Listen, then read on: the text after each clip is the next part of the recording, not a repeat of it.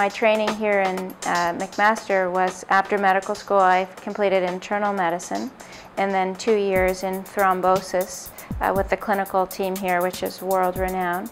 And then I went off to Boston and spent a year doing a clinical fellowship in vascular medicine.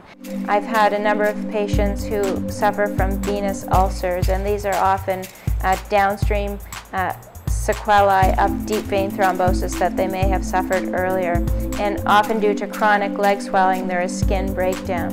And for those patients, there's not really much offered to them apart from wearing tight compression stockings.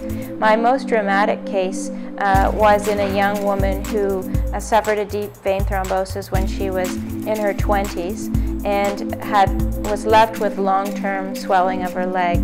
She works in retail and is standing on her feet all the time, and so at the end of the day she has significant swelling in one of her legs, and she developed a venous ulcer.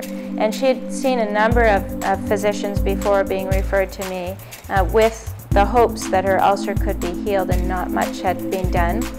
She liked to run and go hiking, but felt that that would worsen her ulcer, so really it restricted her life. And at that time we tried the Venowave on her, and she wore that to decrease the amount of swelling that she would develop by the end of a work day.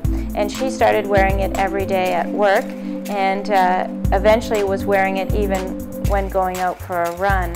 And we were all heartened to see that her ulcer completely healed using the Venowave, and she really was overwhelmed with excitement and felt it was miraculous.